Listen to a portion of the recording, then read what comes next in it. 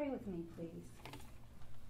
Dear Heavenly Father, Lord, I just thank you, Lord, for all that you've done in bringing us this very important message. Lord, I pray that our eyes would be open, our ears would be open, also our hearts and our minds, that we might receive what you have for us today. In Jesus' name, amen. Amen. Before we get started, let's review. Lesson 1, we saw that John establishes that Jesus is God, and those who believe Jesus may have eternal life. In Lesson 2, we saw that Jesus began his earthly ministry with a miracle at a wedding in Cana. He turned water into the best wine.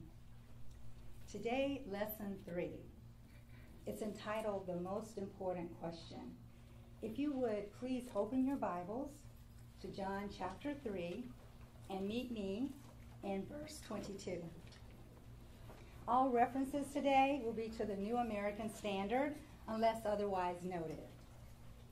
The outline for our lesson today: Jesus is upheld as the Christ in John chapter 3, verses 22 through 36.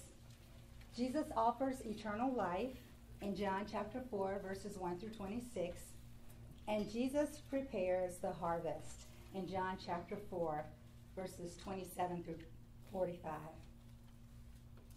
Imagine this week that you are expecting either a marriage proposal or to be offered your dream job.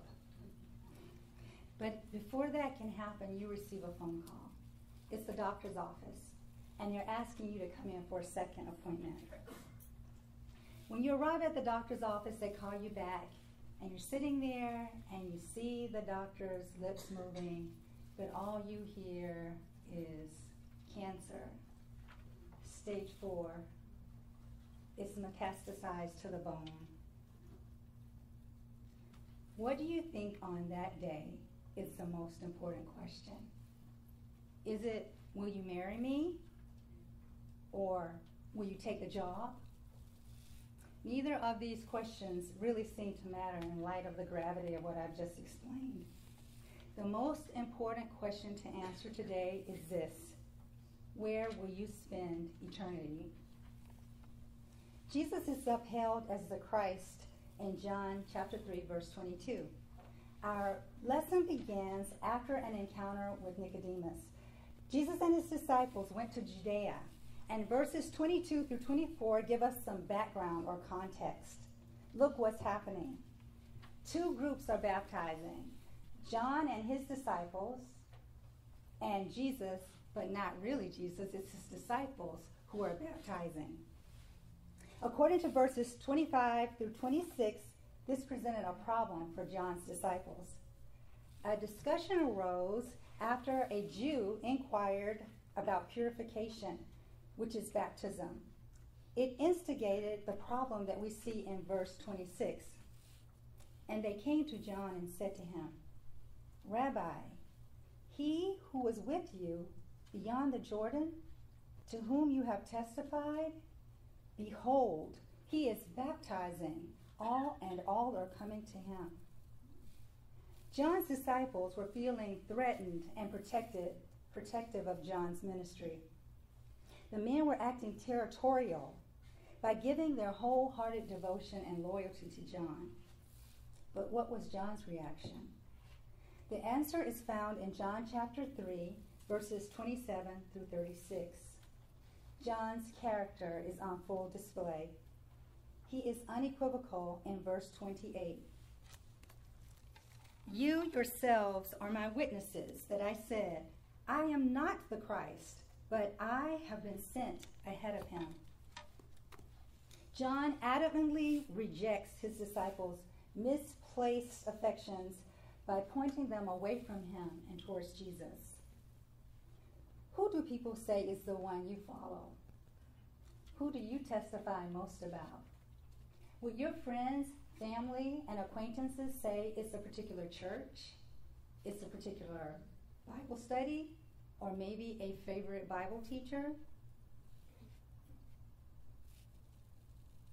We must heed John's warning. No one or ministry should ever be praised more highly or more often than our Lord. our allegiance is first and foremost to him.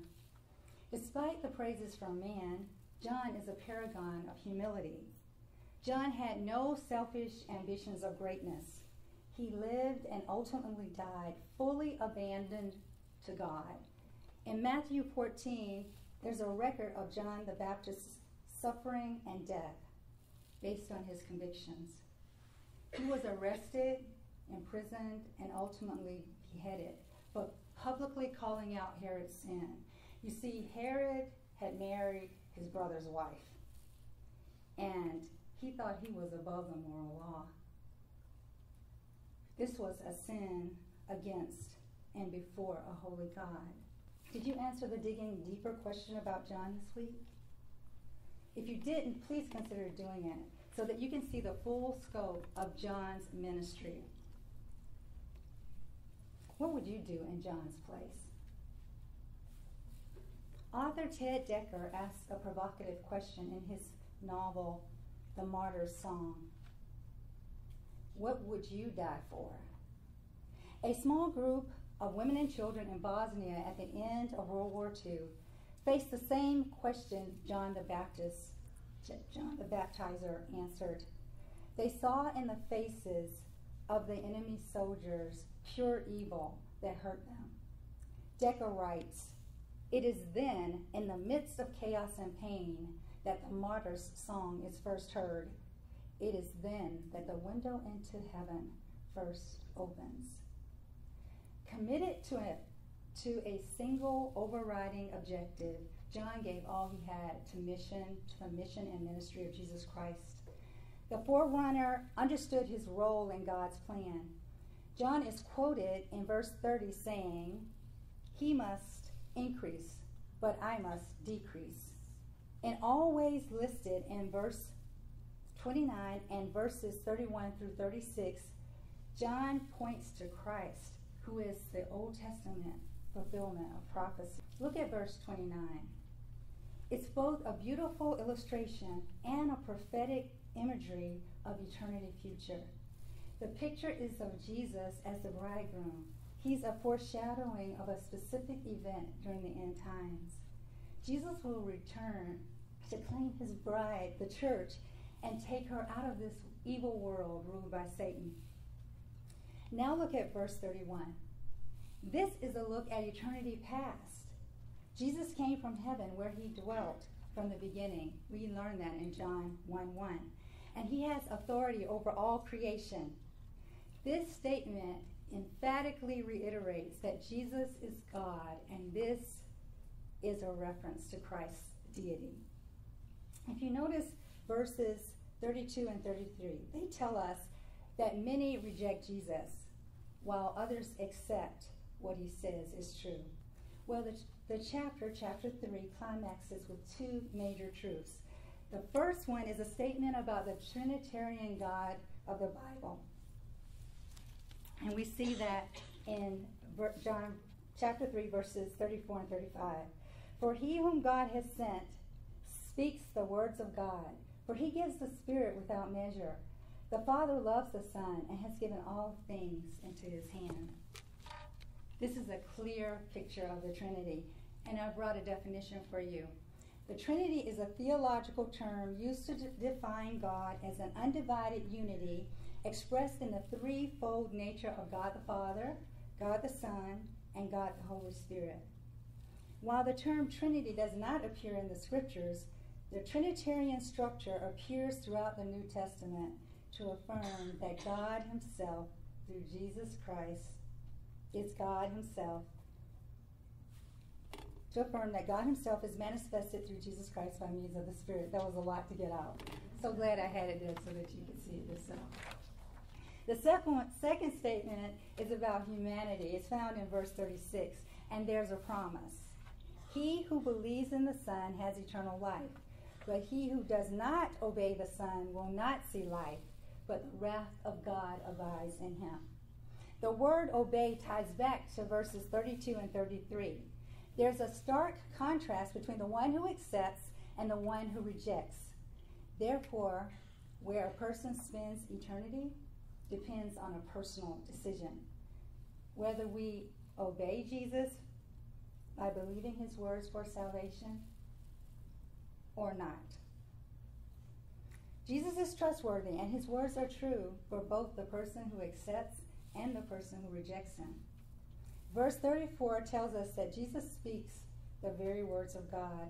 And in verse 36, we learn that the only way to have eternal life is to believe in the Son. Salvation is deliverance from the wrath of God. But the one who rejects the Son will not have life. Instead, all who reject Christ will suffer the wrath of God. What is the wrath of God? It's judgment.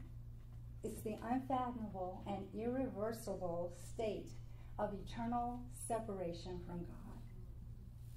Believe in Jesus, God's Son, to have eternal life.